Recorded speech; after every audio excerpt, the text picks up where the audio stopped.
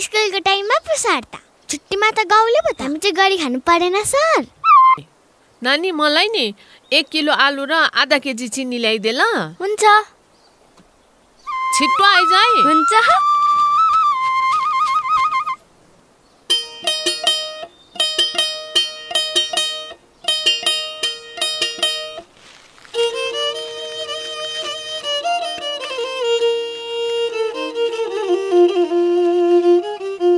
मङ्गेरी दिदी यो आलु र चिनी बोतल फर्केको पैसाले किन्नु भएको? हो त। अन्त फर्केको पैसा खा भनेर भन्नुभएको थिएन त मामले? चुप्पो लागेर खाना किन तँलाई? ए सोधेको नि। लु जाउँ।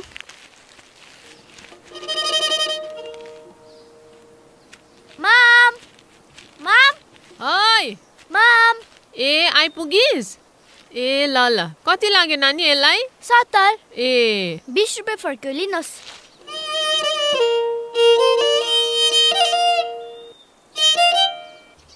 अन्त खै 10 रुपियाँ चाहिँ?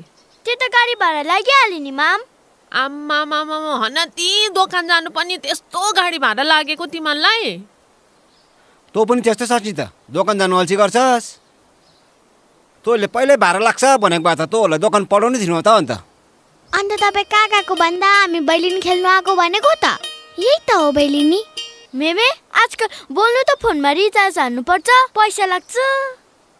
छुट्टीको दिन त जसले दोकान पठाउँछ भाडा काटेर मिठा खानु पैसा त बनाउनु पर्यो नि।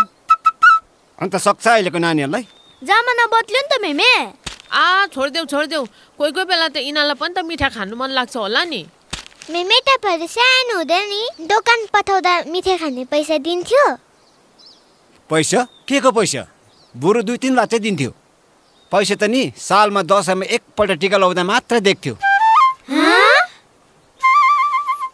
अन्त तपाईँले पहिला नै पैसा माग्नुहुन्थ्यो होला नि त। भाडा काटेर पो दिनुपर्छ त मेमे। भाडा काटेर दिनु अरे? भाडा काटेर दियो भने त बम्परले चट्टै काट्थ्यो त बुढोहरूले त। छुट्टीको दिन त तिमीले मजाले कमाइ गर्दो रहेछस् त। कसैले दोकान पठायो भने 10 रुपियाँ, अन्त 5-6 जनाले पठायो भने त त्यसै हाजिरा बसिहाल्यो त। आम्मा मामा यही त हो हाम्रो छुट्टीको दिन, हल्का साइड बिजनेस। जाउँ हिँड्छौँ कुदी तलतिर।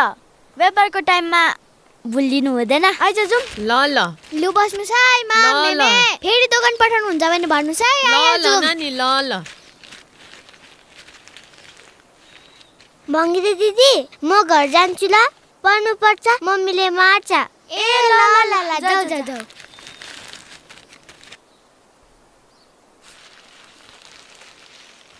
सर, बसन्ती सर, के गर्नु हुँदैछ? पानी आउन आँटिसक्यो। बल्ल छोपेको। तँहरू चाहिँ कहाँ गएको? हामी यहाँ डुल्दै आएको नि। दोकानबाट केही ल्याउनु छ भने भनिहाल्नुहोस् है सर। खै के ल्याउनु र? ए साँच्ची भन्दा पनि मेरो एउटा पेन छैन कि, एउटा पेन ल्याइदिन। हुन्छ। ए ढुङ्गा पो रहेछ।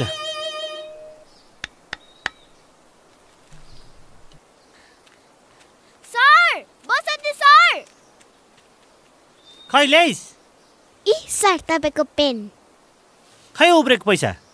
गाडी भाडा पनि त लाग्यो नि सर। गाडी भाडा लाग्यो? सरलाई पनि गाडी भाडा मागेको? स्कुलको टाइममा पो सर त छुट्टीमा त गाउँले पो त हामी चाहिँ गरी खानु परेन सर। ए जा मोज गर। त्यति 10 रुपियाँले चाहिँ कति मोज गर्नु हौ सर? 10 रुपियाँले मोज गर्न त। हुन्छ सर, लाग्यौँ है हामी।